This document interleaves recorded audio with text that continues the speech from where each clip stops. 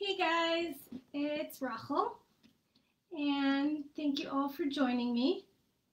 So before we get started, I just want to hope that everybody is doing really well, and I want to let you know that if you're following on Facebook Live, you can write in any comments with any questions, and I will be monitoring those and hopefully answering your questions. If you are with us on Zoom, I have muted everybody because that makes it much easier for people to hear the instructions. But if you do have a question, please feel free to either raise your hand or unmute yourself to ask the question. But otherwise, try and stay muted so that everybody can focus on the instructions and doesn't get distracted with the background noise, which sometimes we don't even realize we have going on because we don't really notice it, but everybody else can hear it. So we are going to do a really fun craft today.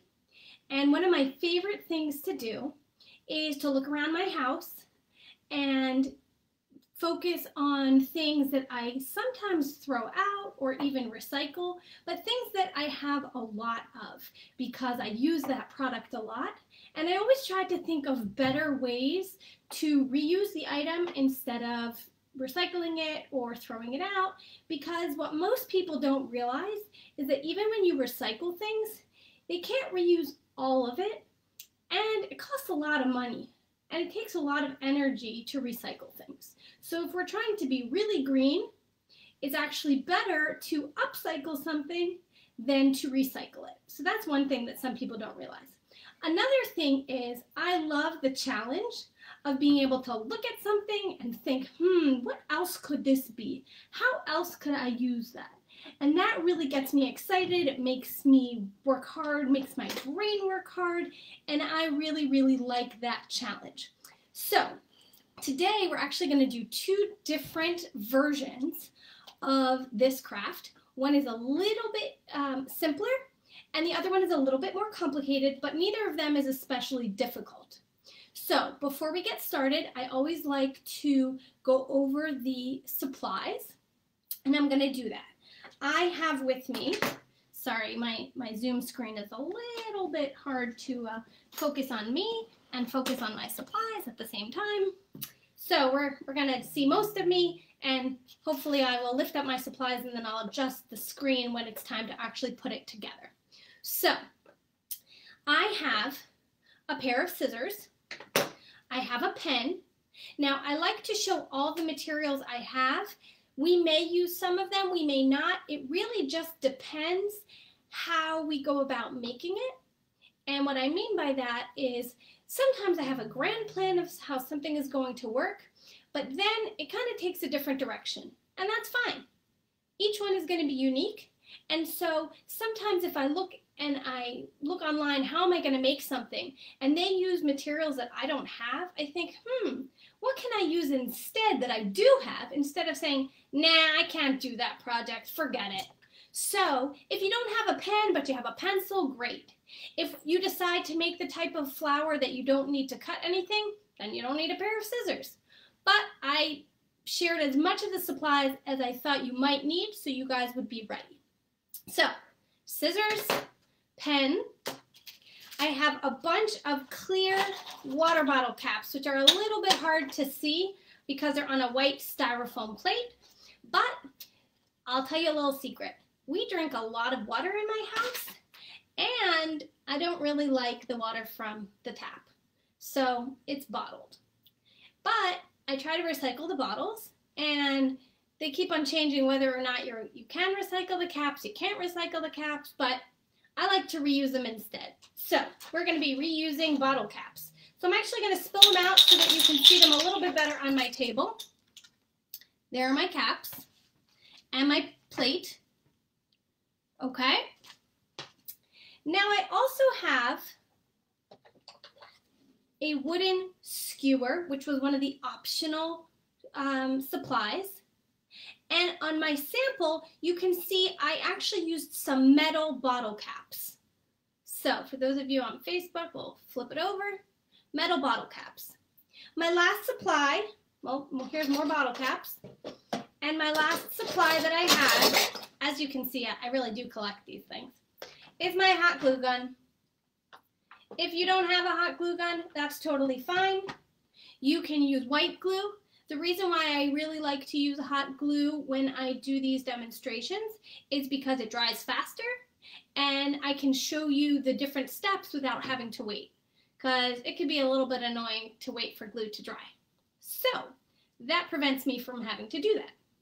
So we are going to get started. Again, if anybody has any questions, you can write them in the comments on Facebook, or you can unmute yourself and ask them on Zoom if they're related to what we're doing, or you can type them in the chat area on Zoom as well.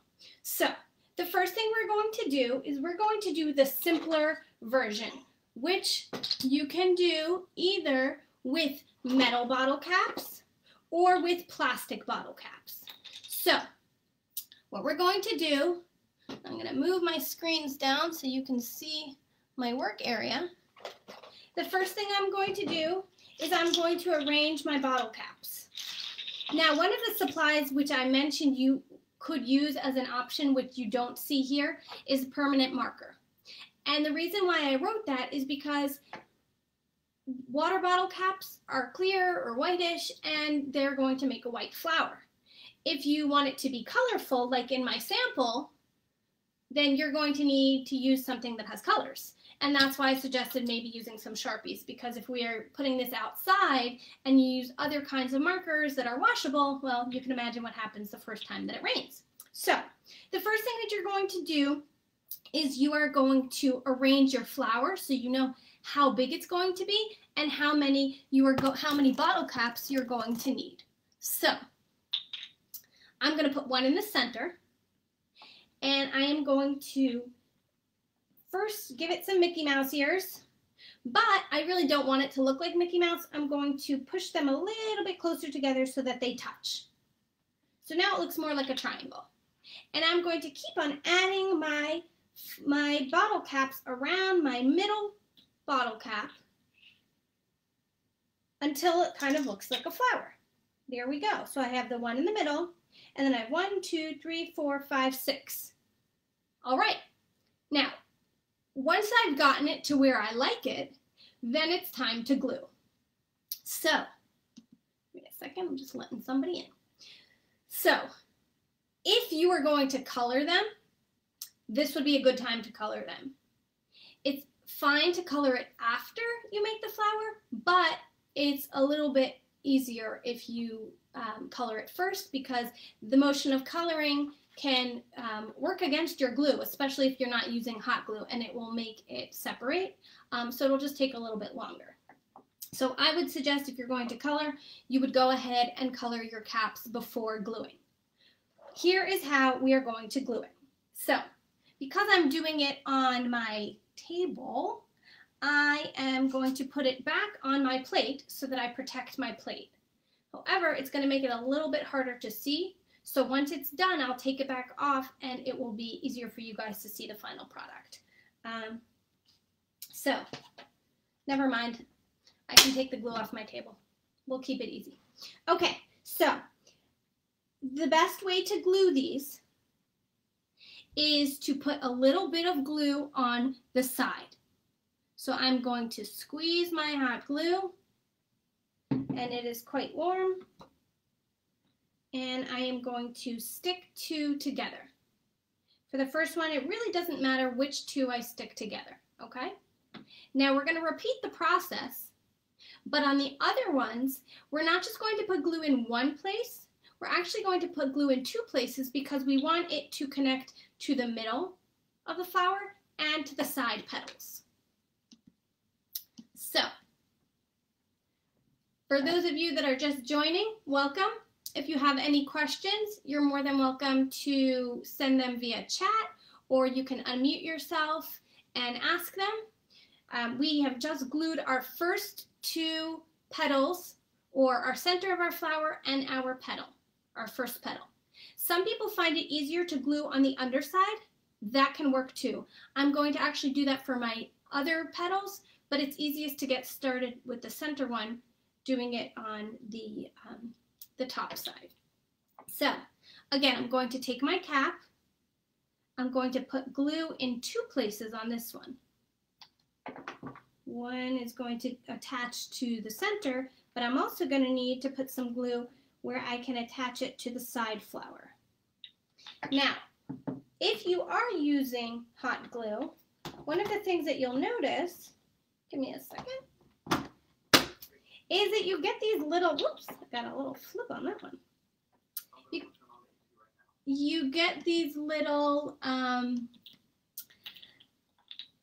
not even sure what they're called, these kind of glue strings. And we'll worry about that later. We don't have to worry about that now. But as you can see, my glue has already dried, and I now am able to hold up my triangle, and we will continue to make it look like a flower. So I will zoom in a little bit. You can see that there are some of those stringy kind of things. That's okay.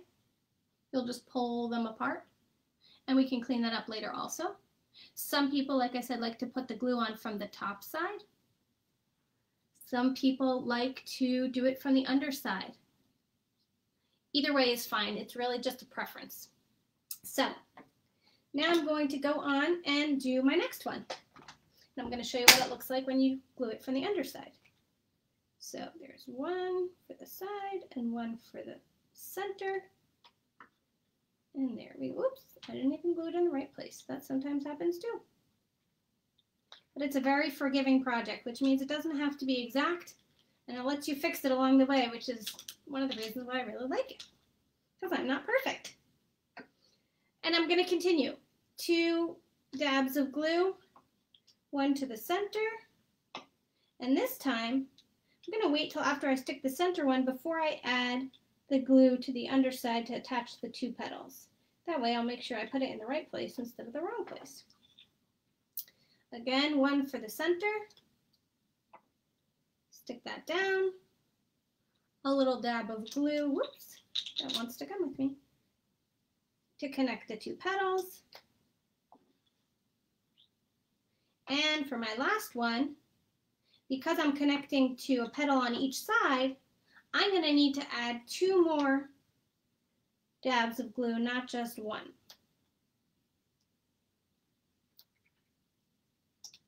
And if you're not sure whether all of them are secure, this is a great time to just go and put a little extra dab of glue. Again, this is the back, unless you choose to make it the front. This is the back, and so all that extra glue would not really show. So here is my clear water bottle, or whitish water bottle, flower, cap flower, I should say. Alrighty, so this is, oops, we've got 2 questions, so we're going to pause for questions. Let's see.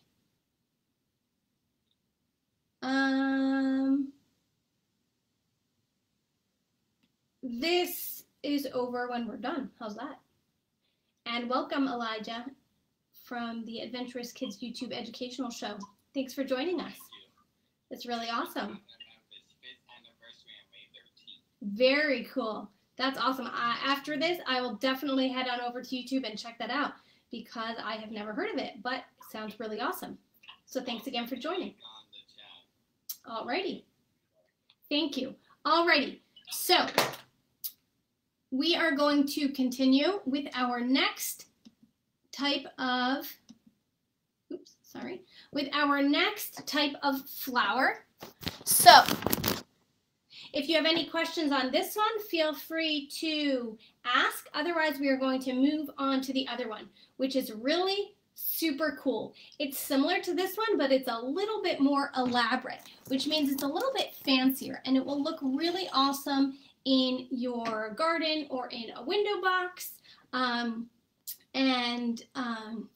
It's really going to wow your friends and your visitors when you can have visitors. So, your people walking by and just seeing from afar. So that's really cool. Now, one last thing. If you actually want to give this a stem, which most flowers have, you are going to need to use something. So you have a lot of options. Like I said, I will tell you what I have used, but you should look around your house, see what you have available, and go with that. You can also get creative and make different types of flowers that maybe are a different shape, maybe a tulip. So there's lots of different possibilities. So I actually used a wooden dowel, or I always call it that. These are actually wooden skewers. They're kind of long, a little bit thicker, and I really like them. They're a little bit pointier at one end, and they are flatter on the other end. There are some skewers that are a little bit thinner. That should be fine too, just as long as it's not too thin that the weight of the flower will crack or bend the skewer. Now, if you don't have wooden skewers, that's totally fine. However, there are other options that you can use. So, for example, you could use a pipe cleaner. Pipe cleaner is one of those furry things that are really long and they have the metal in the middle. That could work. Again, that might make your flower a little bit heavy and weigh it down, but guess what? That happens to real flowers also. Some flowers are so heavy that you actually have to prop them up. So that would make it look even more authentic, more real. Or you could take a few different pipe cleaners and wind them together, and that way you would be able to prevent it from flopping over. So, all right. So that is how you make your flower stand up. You could also add leaves or petals and maybe another little flower. I'm sure you guys could get super creative with this. So now we are going to move on to our other type of flower that is a little bit more, I don't want to say complicated because it's not complicated, but like I said, that big fancy word, elaborate. It's a little bit fancier, a little bit more impressive. People are going to wonder like, wow, how did you figure out how to do that? So I'm going to show you. So we are going to use our bottle cap stash, and I am going to try and keep them all the same type. However, you can totally feel free to mix and match. These are your flowers, so have at it, whatever you prefer.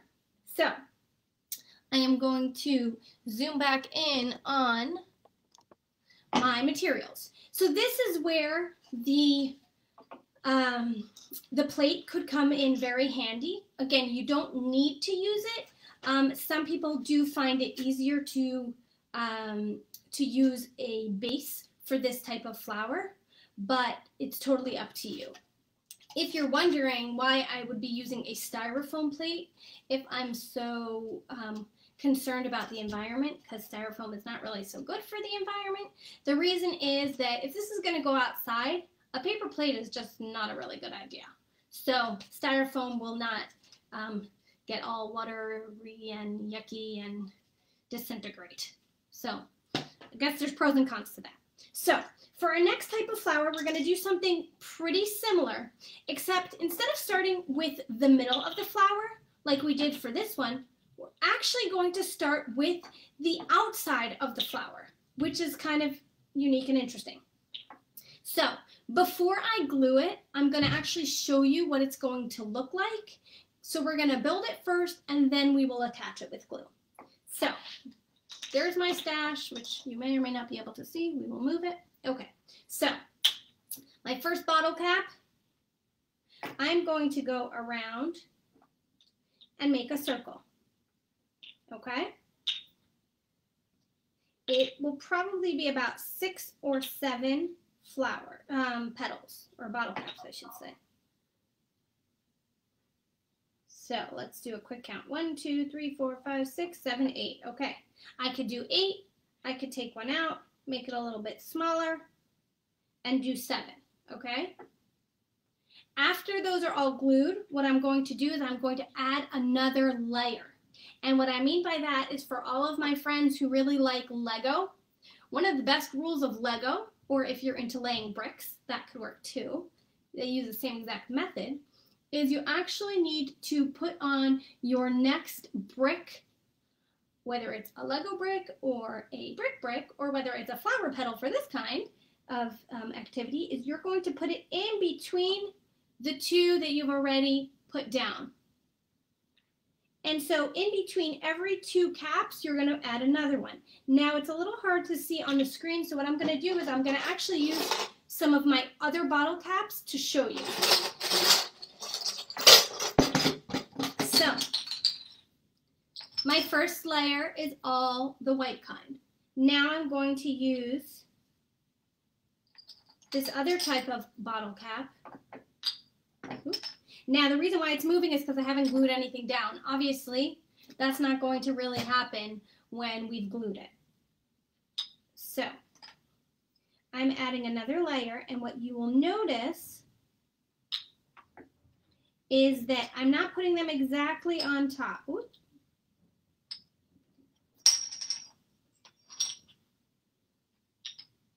Now because they're not glued, it's not working super well, but it will work really well when we actually glue it. So it'll come out looking a little bit like that, although there's one missing. Then we will do another layer, and we will keep on layering until we can put one in the middle, and then we have a three-dimensional flower, and it is super cool. And we are going to go ahead and get started with actually gluing it. It looked like we had some questions. All right. Okay, for those of you just joining, we are making bottle cap flowers for the garden. So we already made one. This was my sample that I made. This is the one that we did together. And now we are doing a fancier version of this one, but one that's three-dimensional. Now, if you want to turn the one that you've already done into a three-dimensional one, we can do that too. And maybe that's the one that we'll start with. So, since we already have this one. So, we will move this one over to the side. And I will get started gluing. So, to do it with this one, what we will do is in between every two caps, not in between the middle one, we can actually pretend it has no middle one because we're not going to end up seeing that one. In between every two bottle caps, we are going to put a new one on. So I'm showing you with the black one, just so you can kind of see. So, Ilana, we're doing it together, so you'll be able to see how we make it. Okay, so as long as you have your bottle caps, you've got to have bottle caps in order to do it. So, I am going to take my glue gun again, take another bottle cap. Now this time when we glue, we're going to glue in a different place. We're going to glue on the bottom edge. So you're going to be really, really careful because you really don't want to burn yourself because that is uncomfortable. I know because it's happened to me. And so the smartest thing to do is to wear gloves. My challenge, I have very small hands and a lot of gloves don't fit me. So then the extra finger part gets a little bit annoying and in the way. So I try to be super careful. Again, I'm taking another one and I'm putting glue around the edge. Of course, if you're not using hot glue, this is not a concern because white glue can just be scraped off your fingers pretty easily. And now I am doing a third bottle cap. Same thing, putting glue around the edges.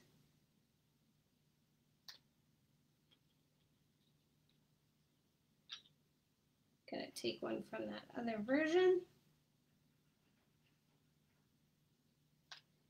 And in between every two, because we did not make our original flower with this project in mind, we probably should have added one more. This one will be a little bit tight, but that's okay. Every flower is different.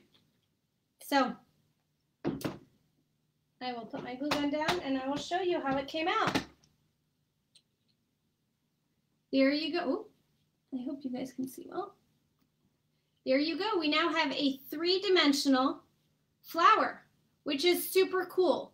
It does look a little off center because we are missing one cap because it did not fit, but that's okay because when you do it from scratch, you can make sure that you have the correct number. We did it starting with the flower that we had made that had 6 petals around and 1 in the middle. When you do it for this type of layered look, that's a more 3-dimensional flower, you would probably want to do 7 on your base instead of 6. But it is a really cool looking flower, and it could be added to your same stick, or it could be put on its own stick and you can make a bouquet. And little news flash, little secret, this is actually a really, really fun do-it-yourself, make-at-home Mother's Day gift. For all of you who are stuck at home and maybe can't go out and buy a gift, don't want to order a gift, I love to give gifts that are homemade because they are more unique, and I know that nobody else has exactly the same one that I am making. So I am a huge fan of DIY, which means do it yourself. I'm also a huge fan of asking for help if I need it. And I definitely suggest that you guys make some of these. Again, you can color them, you can paint them. If you're going to color or paint them, I would suggest that you do it before you do the gluing, but you can spray paint them afterwards if you would like. And definitely, if you have any questions, feel free to ask, because I would love to be able to help you, and I would really, really love it if you would send me some pictures of your finished item. If you were just watching and not actually doing it along with me, it would be really awesome if you'd show me your final product. So, just to review, we started out with bottle caps. You can use plastic or metal. Either one is going to be totally fine. And you also need some sort of item for a stem. And then we glued our caps together. And you can make different layers if you do the more elaborate kind, or you can keep them all the same layer for a more simple design. There's all sorts of different flowers out there, so there's no right way to do it. It's the way that you like to do it. So I suggest laying it out first, and once you like the design, then you can go ahead and add your glue and connect your caps. So because we actually made this one 3-dimensional, we're not going to do the same thing with the other one because I think I used up my bottle caps that look the same. So I trust that you guys understand and you can do it yourself. If you have any questions, please let me know. Otherwise, I hope you guys have a great, great rest of your day. And did someone have a question? Okay, right now we're just asking questions about the project. I would love to be able to chat with you about that after, but we're going to wait till we answer any questions. Are there any questions about the craft? How long does it usually take to make? Is it like hard or easy? Well, I think it's pretty easy. It can take anywhere from 5 minutes to 25 minutes, depends on your glue, depends on whether you're going to paint it, whether you count that as part of it. It can be a really fast craft, or it could be something that takes a while, and depends how many flowers you decide to make. Oh, that's totally fine. Absolutely. Anyone else? Alrighty, well, have a wonderful rest of your day, and send me those pictures. Have a great day.